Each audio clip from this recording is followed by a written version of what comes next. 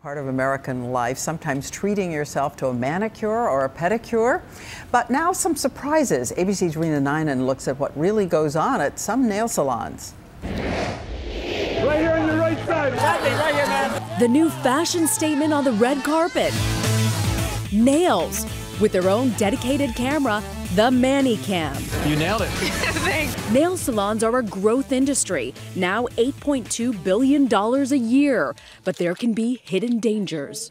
Jennifer Schnipper would go twice a month for her Mani-Pedis until she got an infection. I was in extreme pain, couldn't walk. At the hospital, a doctor immediately asked her if she had had a pedicure. She said, I guarantee you this is a mycobacterium infection that you get from pedicure spa baths. The bacteria had spread to her muscle. It had to be cut out in emergency surgery. We went undercover with hidden cameras to nail salons in New York and Houston.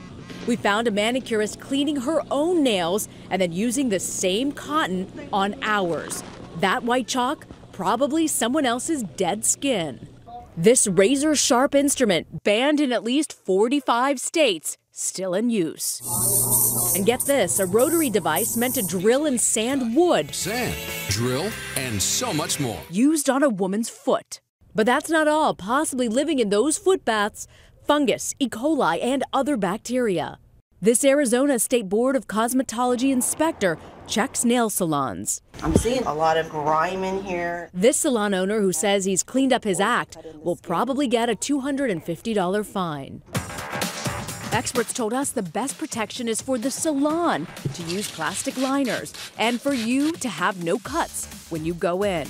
Some basic precautions so you're polished and ready for your close-up. Rena Ninan, ABC News, Houston.